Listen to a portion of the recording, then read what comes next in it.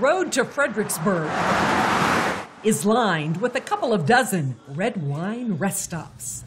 Pop the cork, pour a glass, and then sip and see during one of the longest periods of totality anywhere on the eclipse path. Fredericksburg really stands out in this eclipse because we are at the epicenter. Christine Bobko knows that from where she's sitting, she'll be able to see the moon completely block the face of the sun for 4 minutes and 24 seconds. Eclipse chasers did the math a couple of years ago. They're booking all of our hotels out, Airbnbs. This is a very, very big event for them, and they are coming to the place that is going to have the longest length of totality, and that is us. Blake is more impressed with breakfast than day turning to night around 1:30 in the afternoon on April 8th. The Winery is one of many Hill Country wineries hosting day-long watch parties. It will be the first time the star power of this 4,000-pound white rhino is eclipsed by the sun and the moon. It's a once-in-a-lifetime event. David Bradbury is the sommelier at the Winery. He may need a glass of wine if Central Texas and the Hill Country get the predicted tidal wave of tourism. We're hoping that it's going to be easier than we've been led to believe. That may be wishful thinking.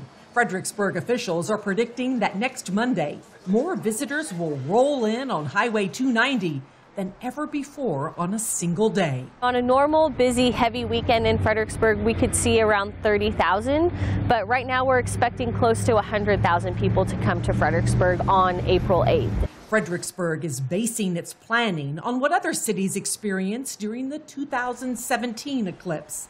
That includes extreme traffic congestion, running out of fuel at gas stations, and enormous strains on first responders. I think there's just a lot of unknown. We don't really know what's going to happen that day until we get there. Blake munches through more than 50 pounds of hay a day.